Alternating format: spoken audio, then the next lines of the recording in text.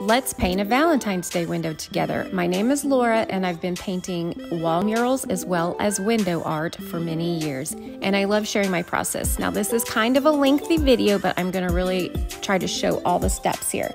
I'm starting out with white house paint. I'm using Valspar here, but you can use whatever brand you want. I draw my design and then I roll in my first layer, and then after that I roll in a second layer. I find it's very important to do 2 coats of white. Here I am doing the second coat on the heart because it really gives something for your acrylics to grip to.